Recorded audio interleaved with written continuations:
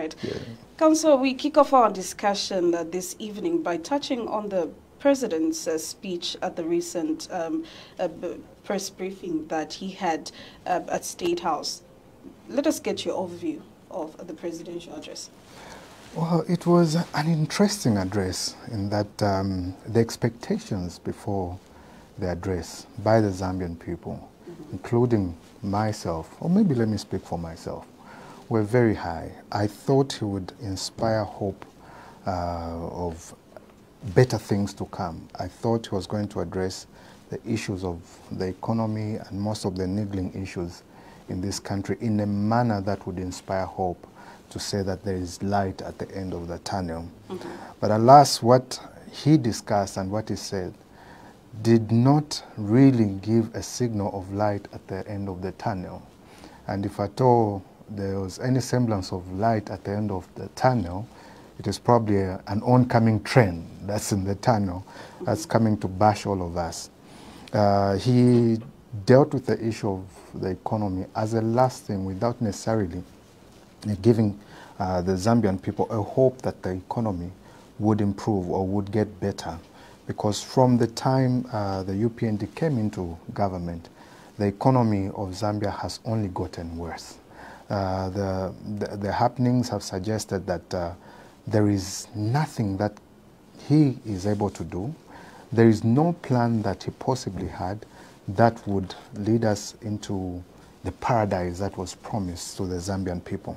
With the slogan that Bali will fix it, that has not happened. There's nothing that he has fixed in terms of the economy except fixing individuals in the name of the fight against corruption.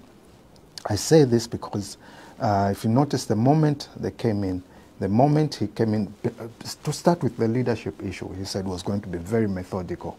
The kind of leadership that he was going to choose is going to be the kind that would inspire hope in the lives of the people.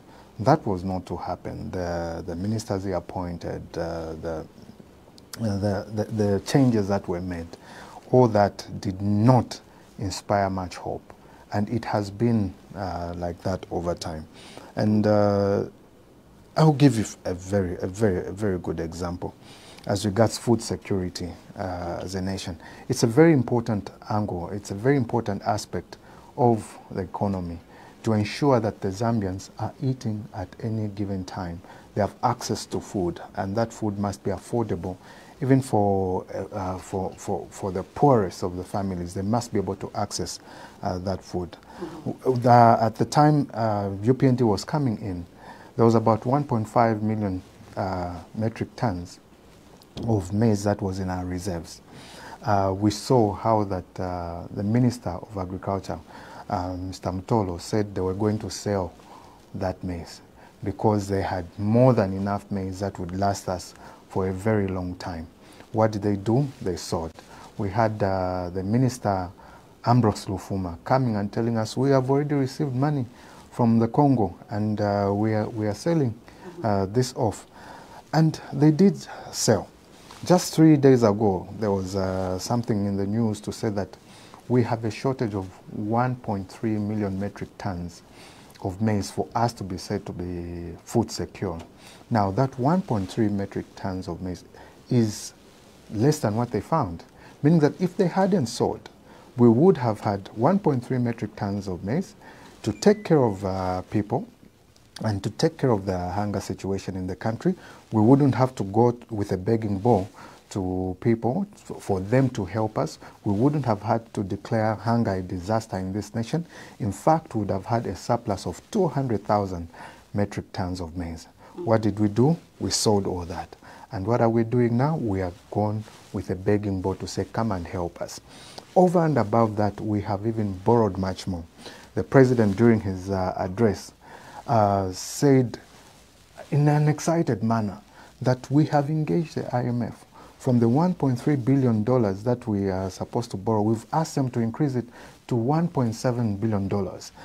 And he called that good leadership because we are borrowing $400 million, much more.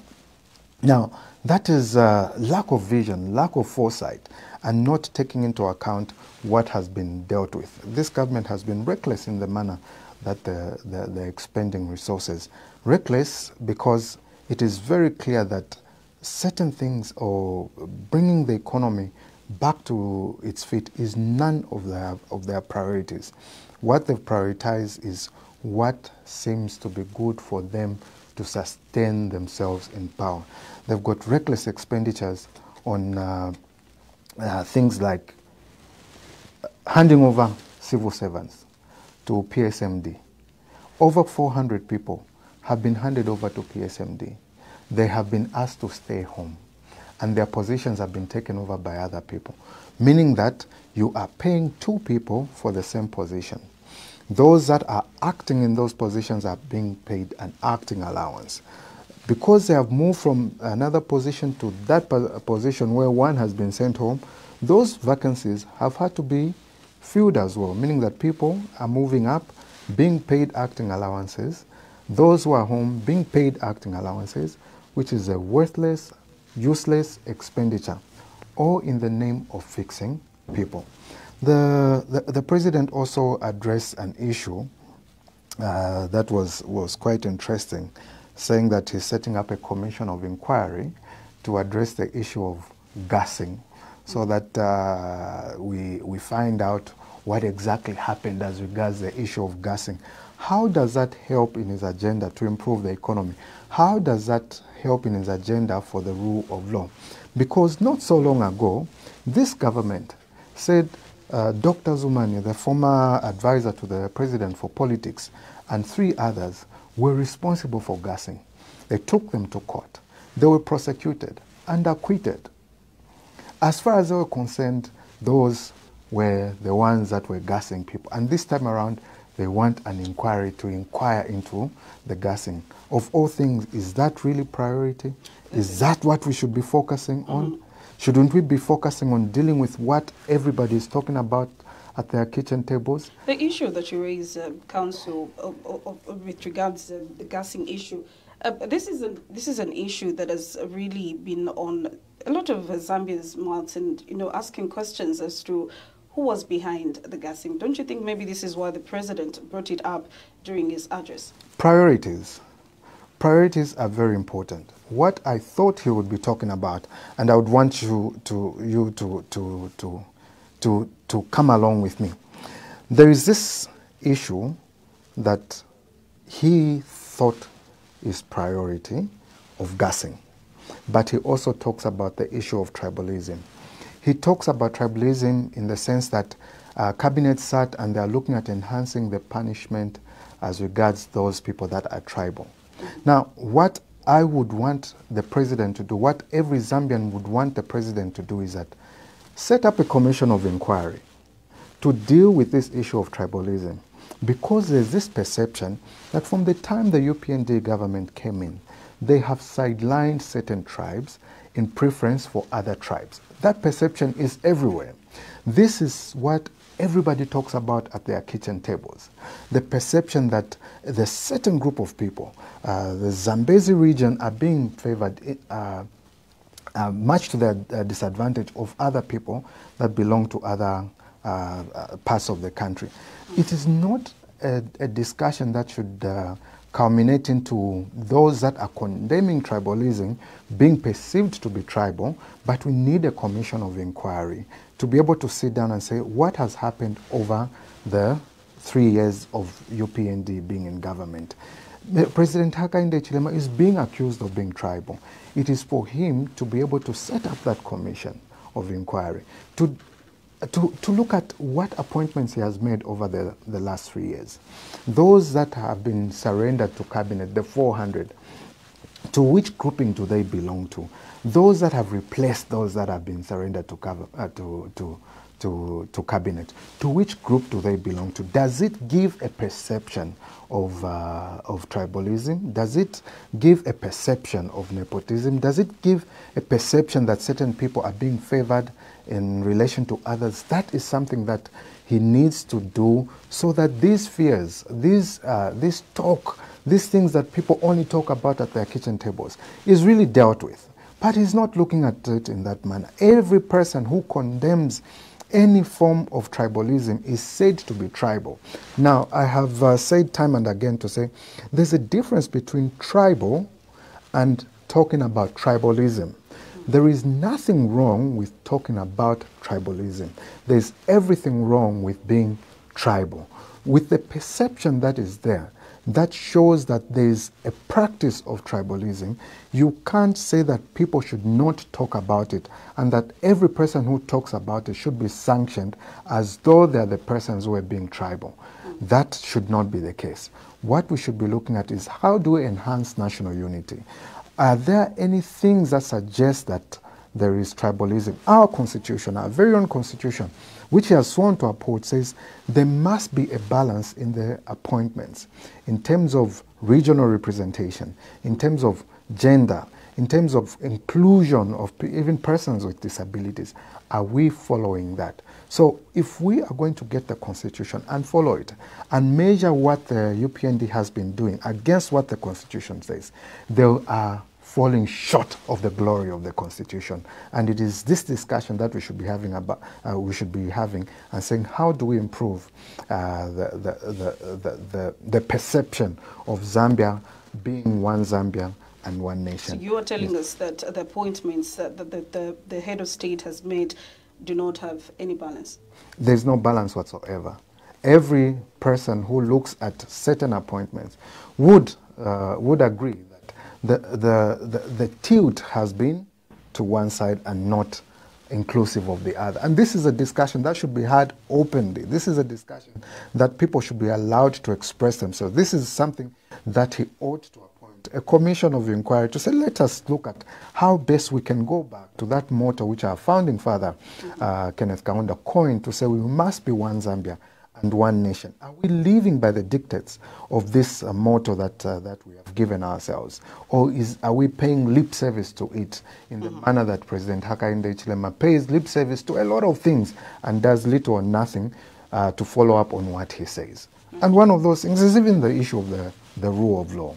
How that he says he wants the rule of law to be observed. How that when people are arrested, they should be given bond there and then. And how that investigations should proceed and arrest. This time around, people arrest, then they investigate. You have people that are staying in custody for 10 days, 8 days, for a very long period of time before they're even charged. Even when they are charged, they're not even taken to court, because the police and the investigative agencies have chosen their own path. And mostly this comes from even reckless pronouncements by the president, where he tries people in public. He goes on a public forum, condemns certain people, says this person has done that. And a typical example that I would give is that of JJ. The whole lot of a president. This is an MP who has been abducted. Having been abducted, the country is curious and are waiting to hear from the president. What is it that has happened to this gentleman called JJ, who is a member of parliament? Everybody is interested. The diplomats are interested. The ordinary Zambians are interested, because if such a thing happens to a diplomat, to a person like a member of parliament, it could happen to a judge, it could happen to any person, it could happen to a diplomat. And everybody is asking the questions, are we safe and secure? What is being done?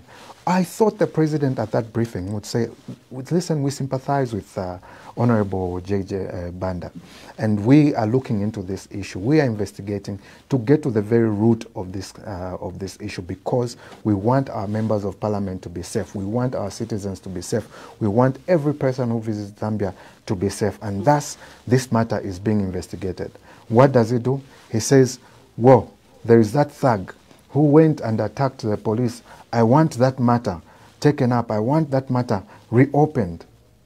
And he showed us that he was not even aware of what was happening.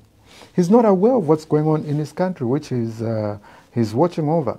We have given him the power to be able to handle the affairs of this country. He refers to a matter at the police station where it wasn't even JJ that assaulted a police officer. The person who assaulted the police officer was someone else, and that person was prosecuted. and sentenced to a year imprisonment. JJ, having been in that group, was charged with misconduct at a police station, and they were fined. And that matter was closed. And the principle of law is that if a person has been acquitted or convicted, you can't retry that person again. But here is a president who says, I want that matter retried. Now, if you are going to look at what exactly happened to JJ, you see that he is abducted, he is found, taken to the hospital. His family takes him to Midland Hospital. What happens? The police come and forcibly take him out of the hospital against his wish, against the wish of the family. Should that be a practice? Is that lawful? Of course that is unlawful.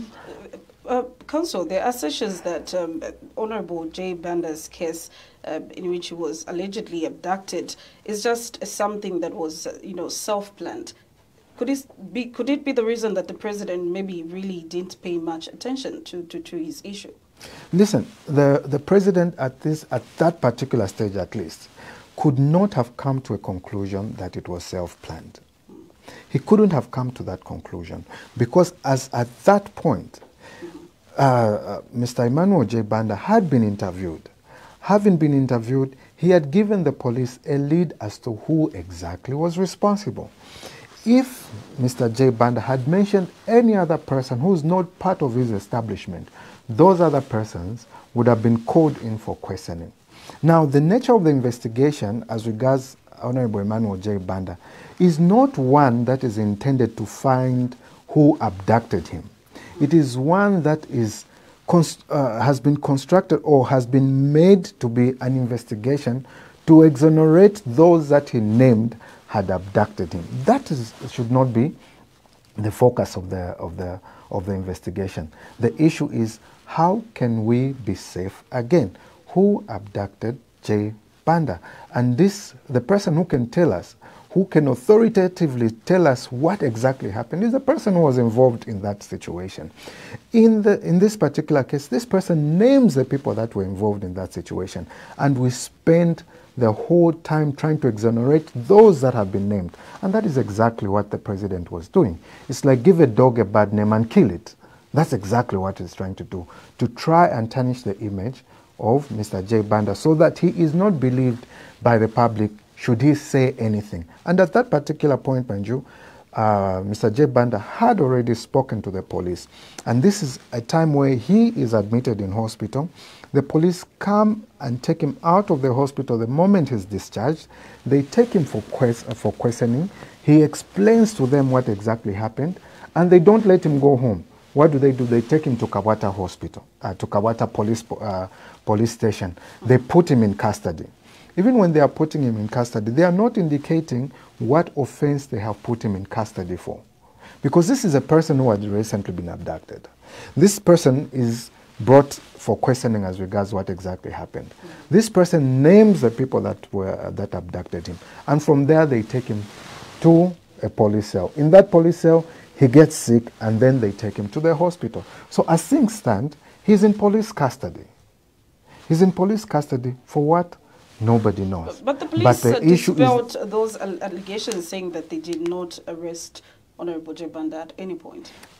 I did not say they arrested him. I said they put him in their custody. He's in detention as we speak. He's been detained. For what purpose? Shouldn't they disclose to the public for what purpose that he's been put there? You see that the first statement that was given by the minister, Jack Mwimbu, he goes and says, we have taken J. Banda to Mainasoko Hospital. He's been assessed and he has no physical injuries. The next thing, the superintendent at Mainasoko hospital, the person in charge of Mainasoko Hospital, addresses the media and says this person has been found with visible injuries on his body. Something that is contrary to what the minister said. And we expected that the minister would be telling the Zambians the truth. What is it that he was trying to hide? The next thing we see Ambrose Lufuma speaking and saying that we are investigating, and Mr. J. Banda was asked, and we're dealing with an issue that happened in 2016. to Honorable J. Banda. He committed an offense in 2016, a matter which we are investigating. Now, 2016 to this time around, how many years have passed? That is 10 years. So this administration has come to deal with an issue that happened 10 years ago, and they are bringing it now. That should not be the concentration. The issue is this person has been abducted. Tell us what happened to this person who has been abducted. Don't tell us about something that happened 16 years ago, rather 10 years ago. And if he was careful to find out what exactly happened, having been acting Minister of Home Affairs, he should have known that the issue that happened in 2016 is a matter that went to court and was closed. A matter where appropriate sentences were given, and it was for the state to appeal at that particular time. So matters that go to court, in a criminal matter, for example, where you're convicted or acquitted, the state or indeed the person who's been convicted, or in the event that the state loses, they're given 30 days in which to appeal. Within that 30 days, they ought to appeal. Within that particular period, if at all there's need for a review, a judge can call for the review of that particular case. Now, it has been 10 years.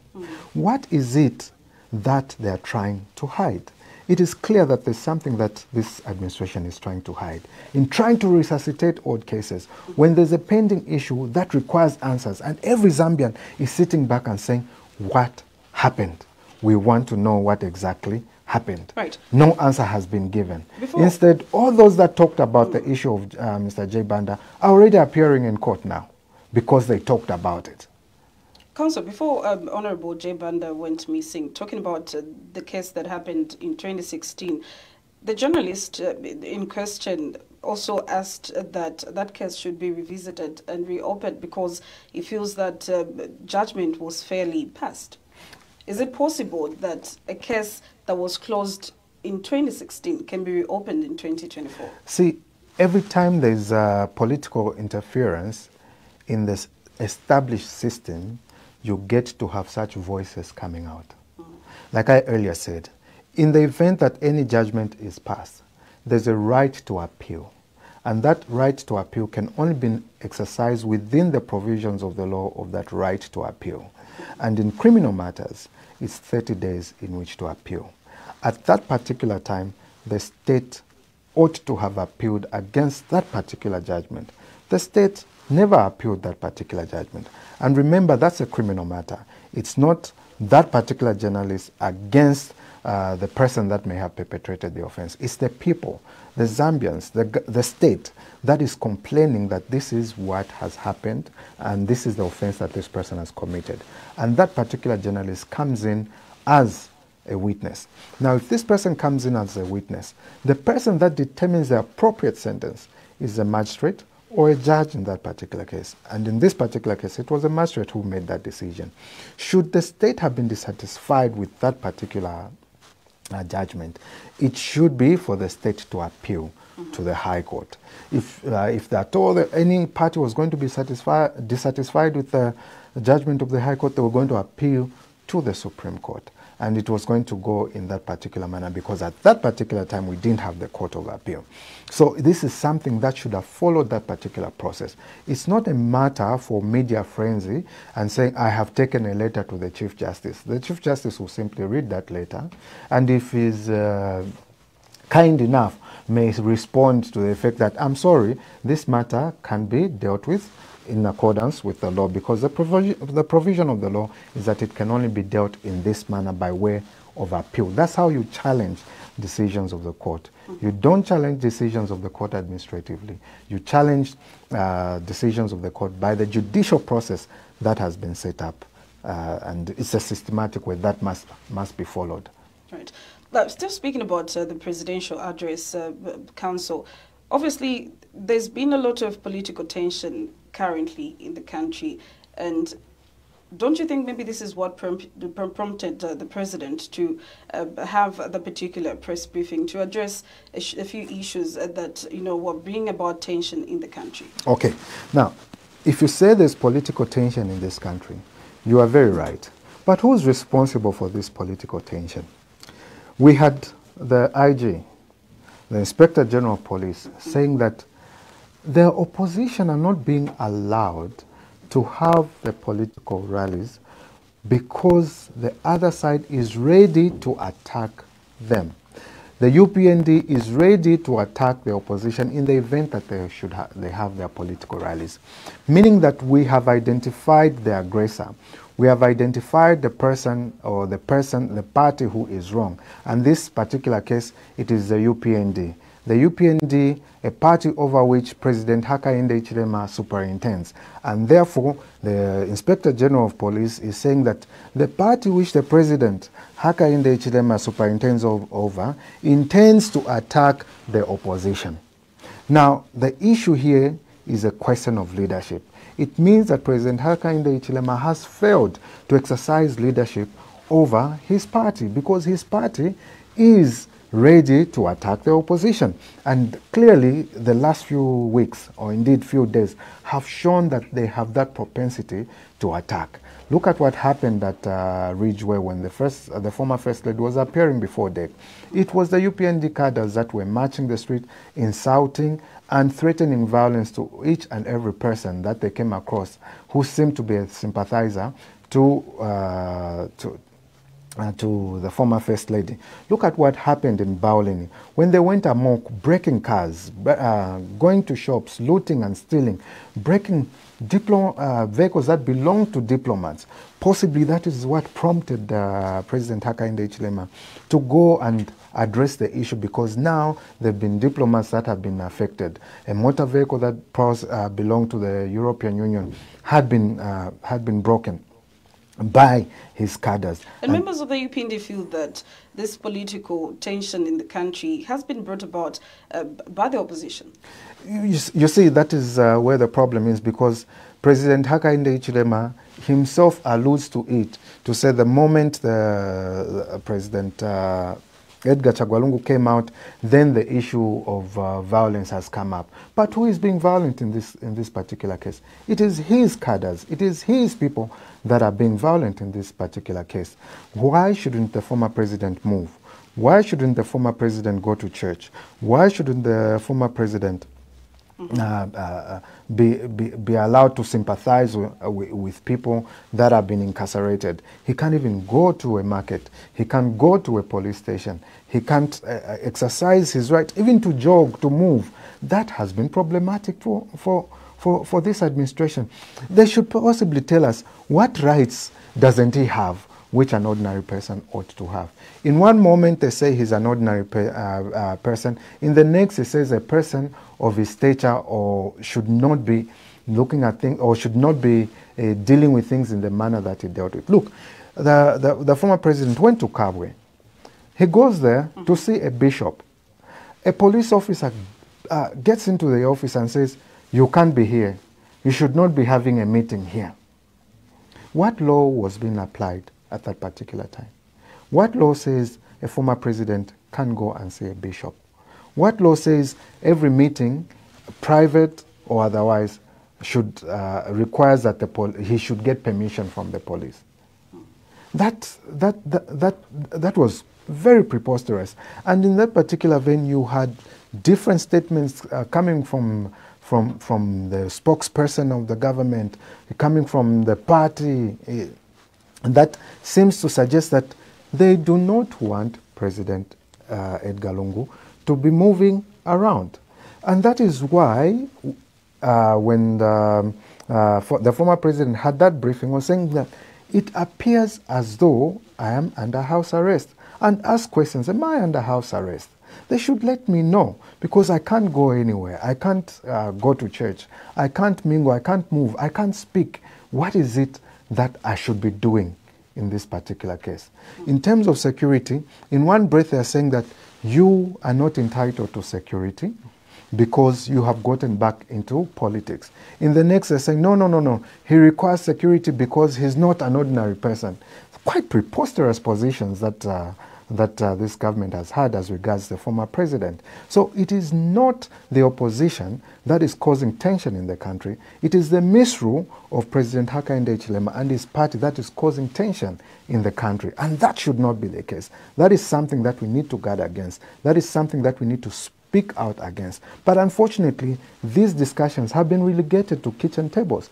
Everybody is afraid to talk about it, because the moment they talk about it, they are seen to be seditious in the manner that they are approaching things. And now we have very common offenses such as seditious practices, espionage, because you hold an opinion that this government does not agree with.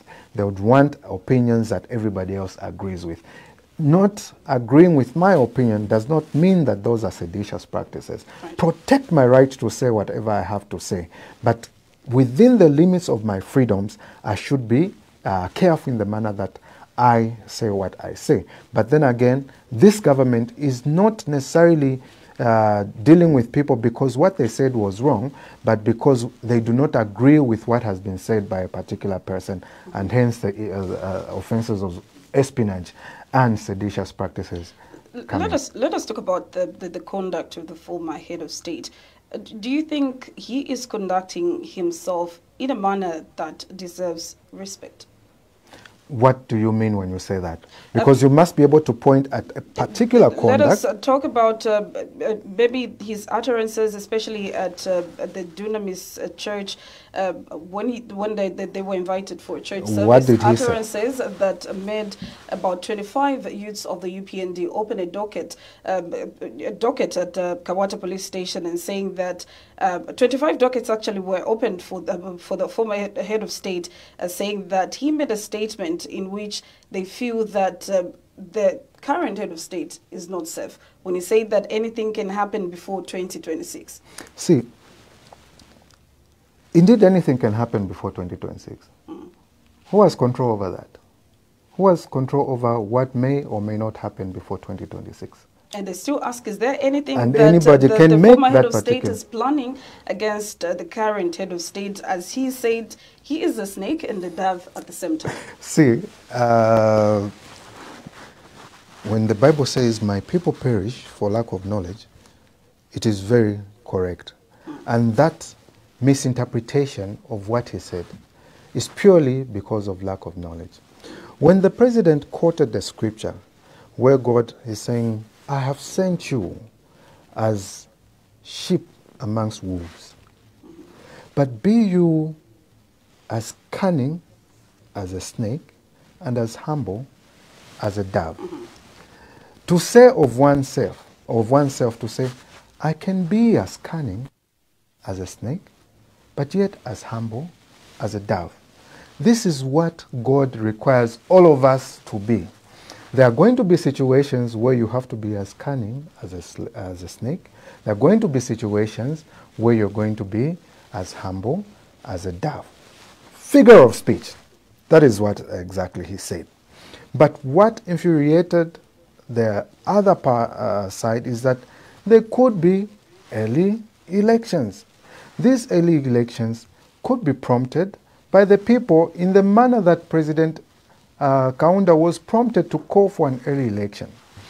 President Hakainde Hichilema did say, when he featured on Radio Christian Voice, or at least one of the radio stations, when he said it is the people that would decide, there could be an early election. He did not call for an early election in a manner that offends the Constitution, because you can't say that there can never be a possibility of having an early election. For example, in the event that Zambians decided to impeach this particular president, and possibly the very fact that something that does not warrant the vice president, or indeed the vice president says, I'm not going to take up that particular position, it would mean that we would need to go to an early election. If President Hakainde Hichilema today admitted that he has failed to govern in the manner that he promised the people that he would, because he has not fulfilled any one of his promises, and dissolves parliament, we would have an early election. Circumstances would arise that would require an early election. And the challenge to President Hakainde Hichilema that is constantly being given by the opposition is that you have failed. We are at a worse off situation than we were before. The noble thing, the moral thing to do is to resign so that we give someone a fresh mandate. We give a different political party a fresh mandate to be able to take us either back to where we're coming from, where things were better, take us back to Egypt where we had onions and garlic, and you have taken us to a land where now we are crying. And everything is worse than it was before. People want a better life. There's no one who is saying that things are okay.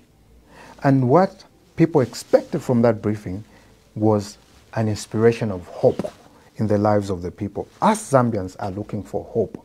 He said it was hope and help.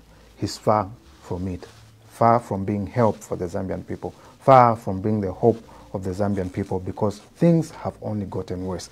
He did say if you are going to doubt the issue of the inflation and all, check the dollar, check what the dollar is. And at that time, the dollar was at 17. Now it is at 27. What is he saying? The same things that he said then should still apply.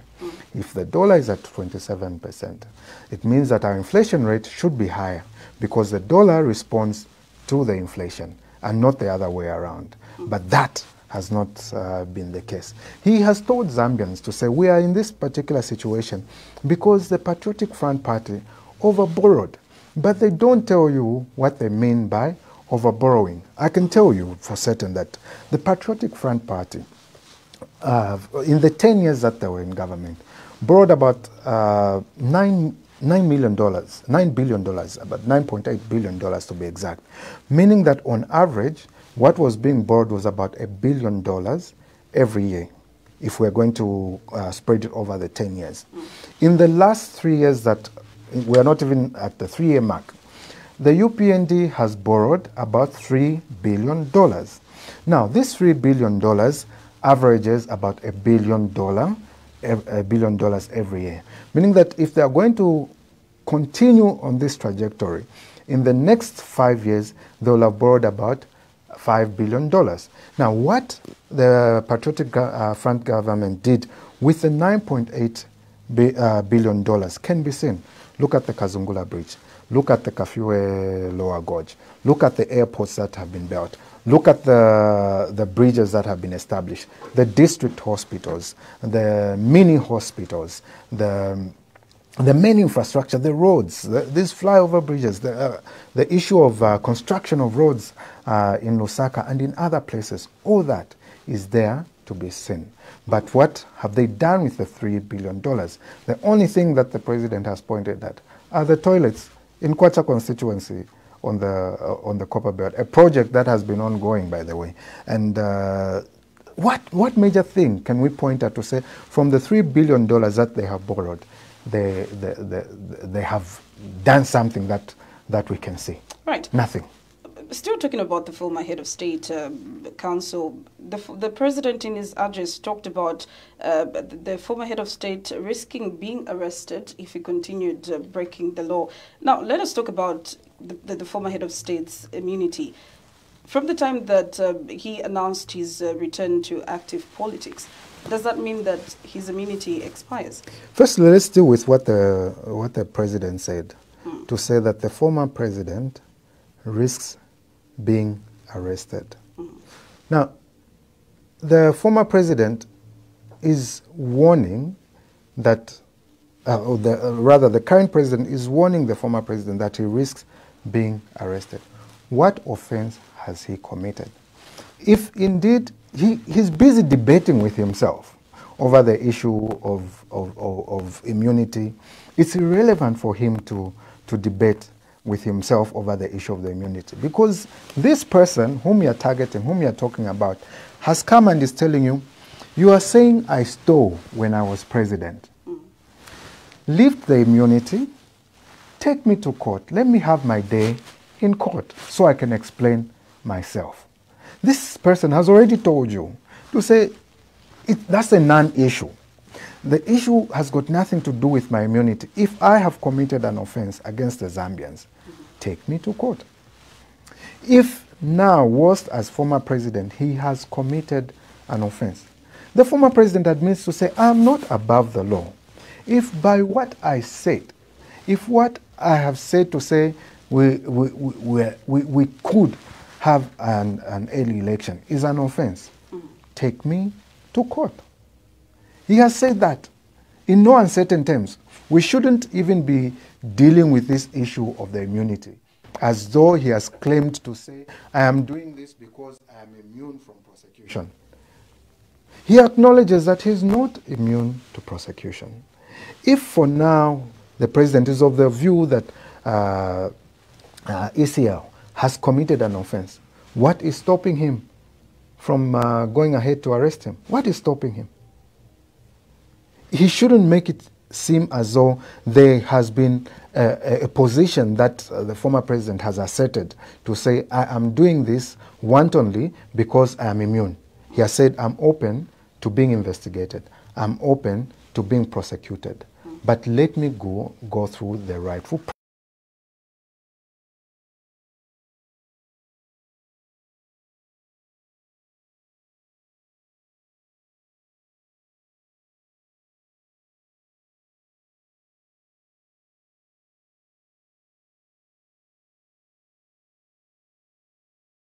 Position of presidency. He should enjoy the rights that every Zambian enjoys. That is the discussion that should be had. And that is what the president should be concentrating on. It is his turn to govern. He has 5 years in which to govern. Let him make the most of it. Otherwise, his legacy would be that of purporting or pretending to be fighting corruption when his very government is corrupt itself. When he's ignoring the very corruption that is going on in his government. When he, as a person who's supposed to be the beacon of transparency, has failed or refused to declare his assets. How are we going to measure what he has gained during the time he was president with what he had before he was president? We are left to speculate as to what exactly is going on. For example, the FIC report says about $61 billion has been externalized. In what circumstances has that $61 billion been externalized? By the way, $61 billion, if we were to look at it and translate it to what it may be, or rather it's 61 billion kwacha, if we're going to convert it and bring it to in dollar terms, it is about $2 billion. So out of the $3 billion that they have borrowed, $2 billion has been externalized in questionable circumstances. That is what the FIC report is saying. Has he addressed that issue? So all these things are issues of concern that he should be dealing with, and not the rhetoric that comprised his briefing. He had an opportunity to deal with issues of bread and butter, issues of the economy, issues of the rule of law, in a manner that would satisfy every Zambian and guarantee every Zambian that indeed we have a leadership that cares. But what we saw was an egoistic person who thinks that everything is about him. He's the law unto himself. He's a person who legislates, who comes up with a law. He's a person who determines who should be punished. He's a person who actually prosecutes whoever he finds guilty at a public forum, because he has been reckless with his mouth when it comes to dealing with persons that he thinks have come in conflict with the law, when those people are supposed to be dealt with by the institutions of governance that we put in. It appears to me that the president, when he got the instruments of power, thought that he could rule by decree. But he should know that we have our constitution that governs the manner in which he ought to govern. The executive should be separate. The judiciary should be separate. The legislature should be separate, and that there should be no interference with the work of the other amongst these institutions. Over and above that, we gave ourselves institutions of governance, such as the Anti-Corruption Commission, the Drug Enforcement Commission, the police, who ordinarily ought to be independent, devoid of influence from the office of the president. We have the National Prosecutions Authority, the DPP, who should be devoid of influence from any person or authority, including the office of the president. But now we have a president who will go to parliament and say, we shall persecute and prosecute you. Functions that are not his. As a matter of fact, no function, no government entity or body or arm of government has a responsibility to persecute anyone. the only function that is there is to prosecute, and that is the function of the DPP, who should not be under the influence of any person. The investigations are supposed to be independent of the president. Now you have a president who directs which person should be investigated, who directs which case should be reopened. That should not be open. That's recklessness, that's reckless leadership, and that's lawlessness. It should not be the case in a democracy. It is not something that is desirable in a democracy such as ours. Right. Let us quickly talk about the conduct of the police council.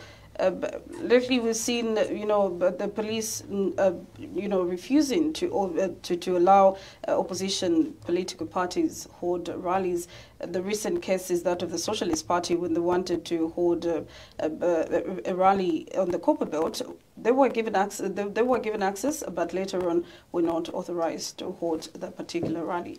That's yet another very curious case, which tells us how inept the police are, how inept the leadership that President Hakainde Hichilema superintends over is. No opposition party in the last 3 years has held a rally. No opposition party has been allowed to hold a rally. As regards the one that they first refused, as regards the Socialist Party, then less than 24 hours before the event, they said you can go ahead and have it.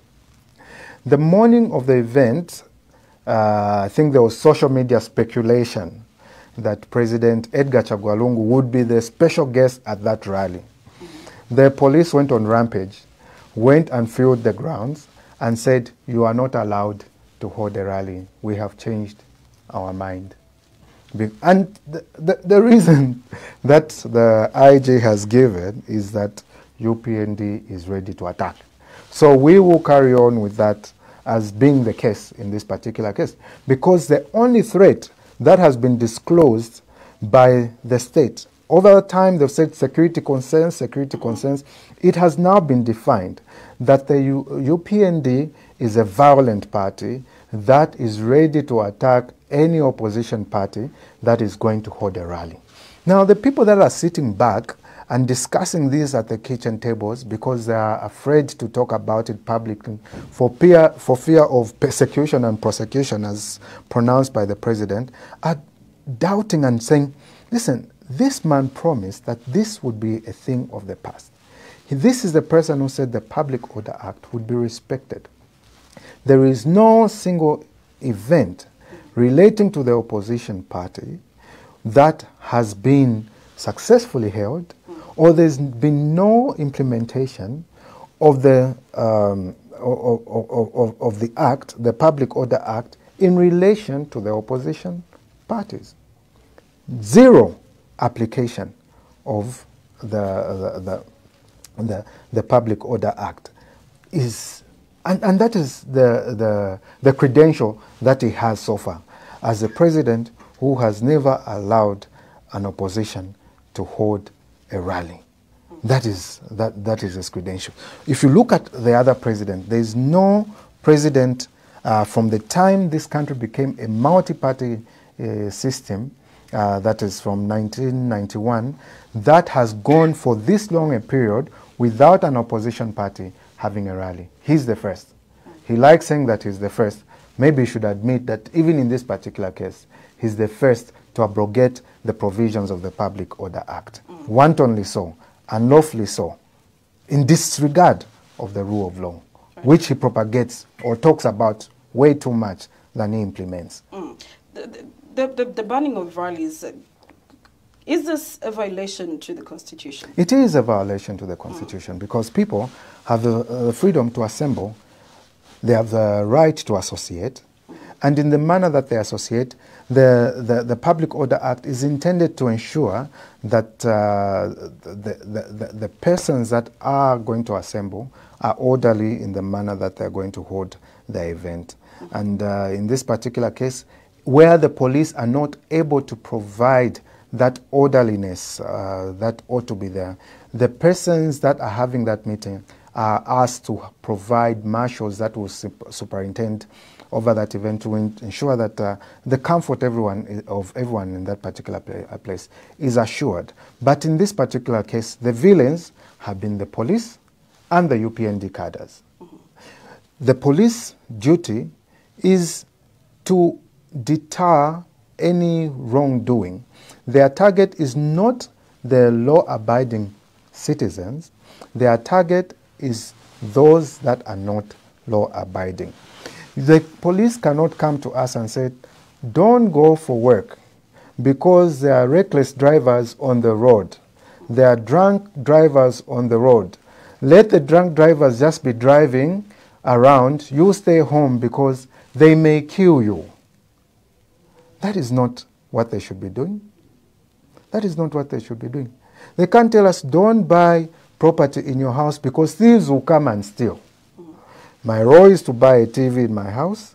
Their role is to protect me from thieves stealing my TV.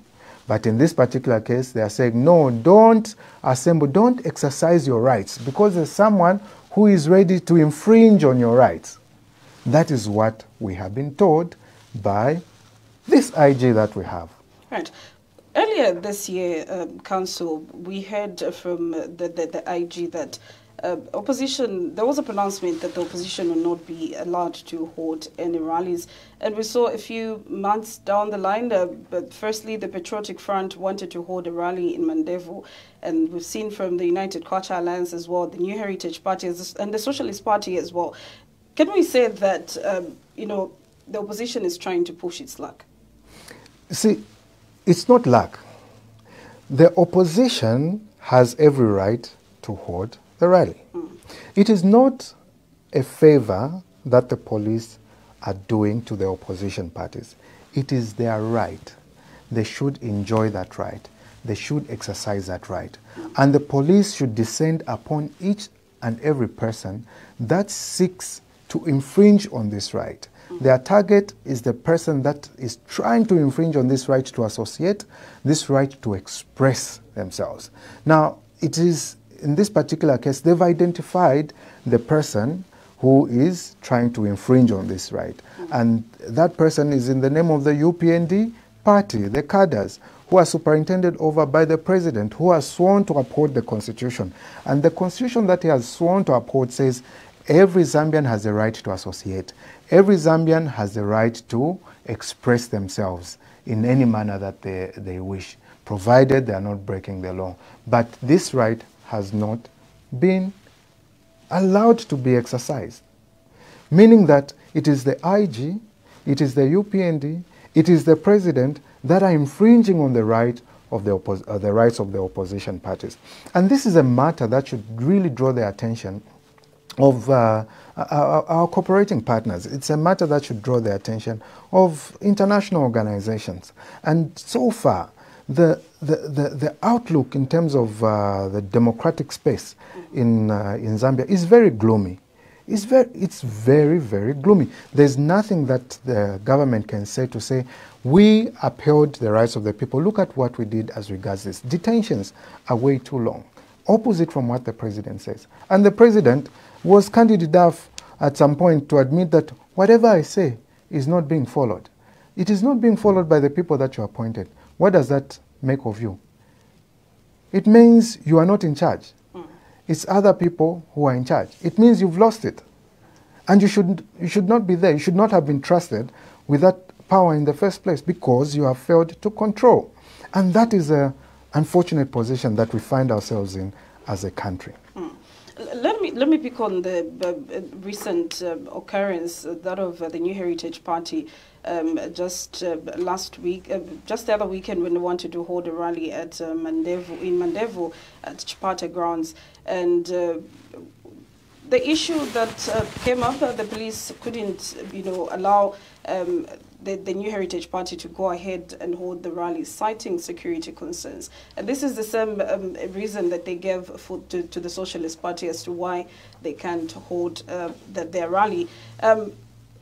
In many cases, we've seen that the police have told the opposition not to hold a rally, but then we see a number of police officers at the said venues where they're supposed to hold rallies. That's exactly what I've been talking about, to say they amass so many police officers to infringe on people's rights. And they fail to amass the number of police officers to protect people's rights. That's recklessness, that's failure of governance, and that is failure of leadership. And that calls for the people to say, this is not what we asked for. Give us what we asked for. You are behaving worse than what we expected from you. What you said was merely lip service. What you're doing is worse than what we thought we were experiencing. In this particular case, the person that ought to be indicted is the president. There's been a failure of leadership on his part. Another reason for the New Heritage Party was that they needed to produce documentation to show that the party is actually registered. That's preposterous. That's preposterous, because the police itself fall under the Ministry of Home Affairs. They're the ones, they're in the same ministry that registers parties. And if they're the ones that register parties, they have all that information. And it will be insane of the Heritage Party. Who doesn't know about the registration status of the Heritage Party in Zambia? Everybody knows about that registration. It is that political interference that has been persistent and consistent throughout the term of this particular government, where they have used every excuse in the book, albeit unlawful, to stop people from exercising their rights as guaranteed by the Constitution. It is an unfortunate time to be in Zambia. It is an unfortunate time to be a politician in Zambia, because you are not allowed to sell your ideas. I keep saying that democracy is a marketplace of ideas. Allow people to listen to different ideas that different political parties have, so that they are able to exercise a self-oriented decision, an informed decision as regards who they want to be their leader. Now, he has stopped all the other political parties from exercising that that freedom, and now the only person that he is being compared to is the former president, President Edgar Chagwa Lungu. People are saying, okay, you are not allowing us to listen to all these people. Now the only choice that we have is between you and President Edgar Chagwa Lungu. And because of that, the president is seemingly not sleeping because of President Edgar Chagwa Lungu, because he has allowed this situation. He has allowed a situation where the only person he's being compared to is the former president, who, in the minds of the people, did better than him. Because in the government of President Edgar Chagwa Lungu, and if something costed $1 and they were buying that at 17 kwacha, now the same item costing the same $1, they are buying it at 27 kwacha, meaning that they are paying 10 kwacha more under President Hakainde Hichilema. And they are saying, why don't we go back to where we used to be, where we were paying 10 kwacha less, would have saved the 10 kwacha.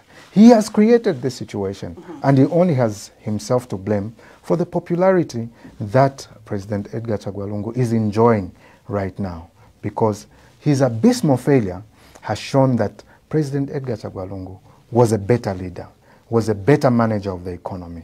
Zambians said, let's try this economist who has propagated and given us all these economic theories. Let's see him put them into practice. What does he do? He comes and propagates those theories and says, no, the cause of the hunger situation in this country is because of exogenous circumstances.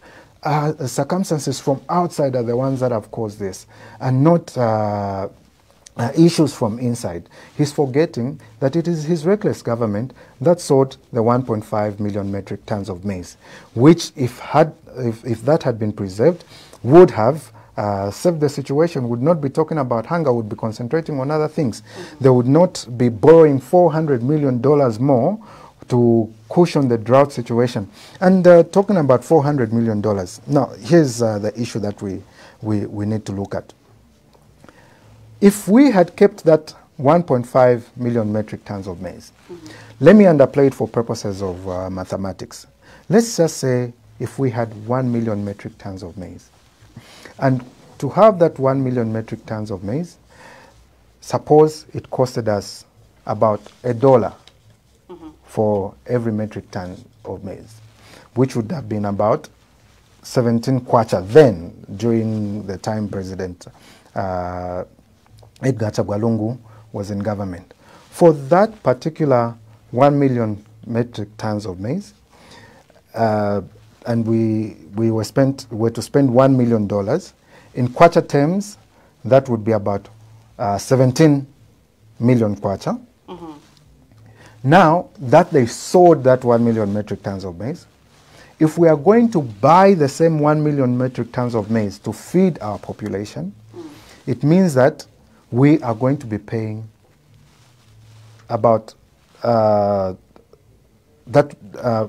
dollar is now at 27 million kwacha, meaning that we are paying 10 million kwacha more because of a reckless decision to sell what we had cheaply. So who is managing the economy better? The one who sought to save for a rainy day, and the one who sold everything that was there without thinking of a rainy day, and now has to pay much more, now has to buy back what they sold, and has to go further to buy much more expensive maize for purposes of feeding the population. You will see that the economist has failed to apply the economic fundamentals that he said he would apply, and yet this lawyer, the person that they said was a drunk, managed to manage the economy in a better manner. So there has been failure on every front, in terms of the economy, in terms of respect for the rule of law, in terms of planning. There has been failure on every part.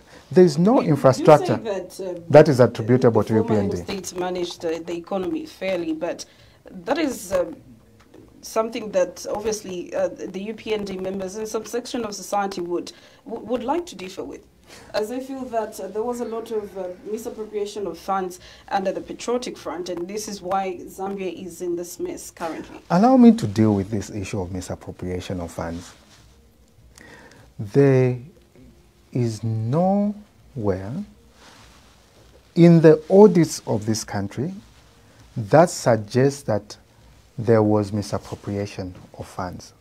Or let me put it this way, that funds were stolen from any ministry. There is nowhere. The UPND, when they came in, they were of the view that Zambia's total debt was $27 billion. When the Minister of Finance, Mr. Msokotwane, was told the debt that Zambia has is $11.8 million, he couldn't believe it, because they had over-exaggerated the debt that Zambia had.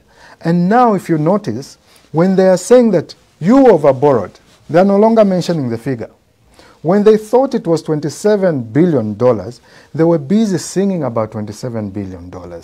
Now that they have established that it's about $11.8 million, $9.8 billion, which was accumulated in the time of the PF government, an extrapolation of $1 million every year, makes it a reasonable amount, because for themselves, they are less than 3 years in government, they have borrowed more than $3 billion.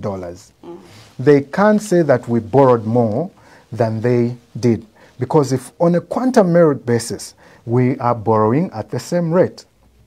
Except for them, even this time around, they are borrowing, look at this particular example that the president gave, to say we are borrowing $400 million more from IMF. They are going to give us $400 million more. That $400 million more, we had expected that they would move a motion in Parliament, we need to borrow. We ask for permission to borrow $400 million more, and then Parliament would give that go-ahead, and they would apply for it. They didn't do that. All they have done is come and announce, we are good. We have borrowed much more. They are taking the praise. They want to be appreciated for borrowing more, and they want PF to be crucified for the same kind of borrowing that they are doing. So you see the nature of the hypocrisy that is there. Let them tell us, how much did PF borrow? What did they expend it on? People can see what PF expended that money on. The $3 billion that they have borrowed, what have they expended on? They can't even argue to say, no, we have been repaying the debt. They have said, this debt that we have, we are going to postpone the payment of this debt, and have gotten into negotiations, meaning that the UPND has not paid any debt that has been borrowed, that had accrued to Zambia, but they have borrowed even much more. They are not being choked by this debt because it is not being paid. They are negotiating to have it paid at a future date. So they can't say we're in this situation because of this debt. Right. They can't say that. But they really pry on people, taking advantage of people's ignorance, to talk about terminologies that they think people will not understand. They pry on people's ignorance to sell a story that PF overborrowed. We are struggling to pay when there is no obligation currently for them to pay, and they are borrowing at a much higher rate than what PF did. Right. Council, we are being warned of time. I'll ask you to give us your concluding remarks. My concluding remarks would be this.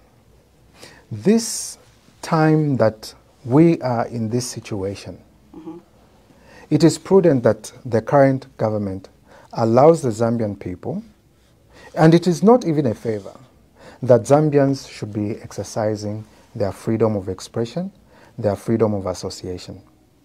It is not a favor that this government should practice the rule of law actually, not presumptively. It is not far from fetch that we could follow our constitution in the manner that this country was established to observe the rights of the people. We can't be taken back to the colonial days. We can't be taken back to a place where people can't exercise their rights, allow people to exercise their rights. And as they are exercising these rights, improve their livelihoods like you promised you would. Don't take us back to a place where, or don't take us to a place where people no longer can afford a loaf of bread. They can't afford a bag of meal. You can't make it like that. You have to comply and do what you promised the people. You said fuel would be cheap. Make it cheap. You said fertilizer would be cheap. Make it cheap. You said the dollar would, the kwacha would gain. Make the kwacha gain against the dollar. You promised all these good things that you said we could have. Let us have them. Stop concentrating on persecuting and prosecuting people, and let the country develop. Let the people be free to exercise their rights. Let the economy improve. That is the word that I would conclude with. All right, Council, thank you so much for joining us today on the platform. It's been a pleasure. Thanks for having me, Lovisa.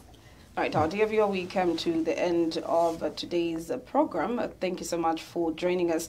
Joining me on set was renowned Lusaka lawyer MAKEBI ZULU, as we were discussing the political